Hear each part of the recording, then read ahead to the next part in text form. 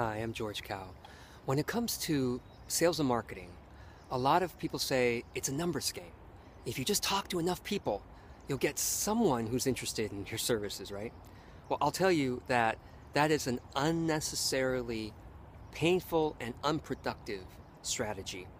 And the reason is because you might have to talk to 1,000 people to have one person who's interested in your services. And what does that mean? That means you're going to get rejected 9,999 times, and you're probably wasting the time of over 9,000 people because you're trying to sell them on something that isn't right for them.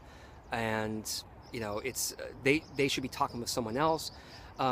Instead, I want you to flip that mindset and think about sales and marketing as a resonance process and as a service process.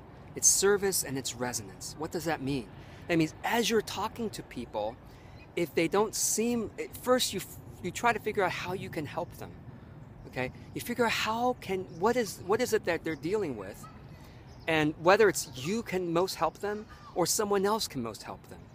If someone else can most help them, you refer them onward, and you just made a couple of friends. You just made this person's finds you helpful, and the person you referred on to, they're referring them on to, has become more of a friend because you've helped them out as well, and you feel great that you're in service.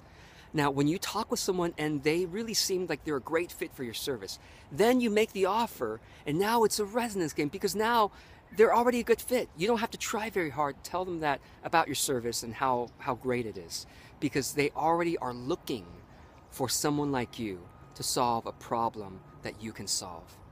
So I invite you to really stop thinking of sales as a numbers game. Instead of talking to 1,000 people, maybe you only need to talk to 10 people.